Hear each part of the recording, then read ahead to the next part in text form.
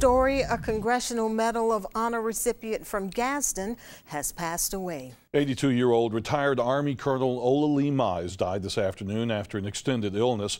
Colonel Mize was a decorated veteran whose military career spanned more than 3 decades, including service in the Korean War and in Vietnam. Mize was originally from Marshall County but moved to Gadsden with his family when he was just 6 months old. He joined the Army in 1950 and was assigned to the 82nd Airborne Division.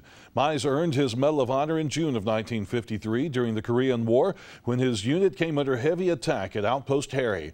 Mize organized defensive positions, rescued wounded soldiers, and engaged the enemy until reinforcements arrived the following day. After Korea, Mize joined the Special Forces and served 3 tours of duty in Vietnam. He retired as a colonel in 1981.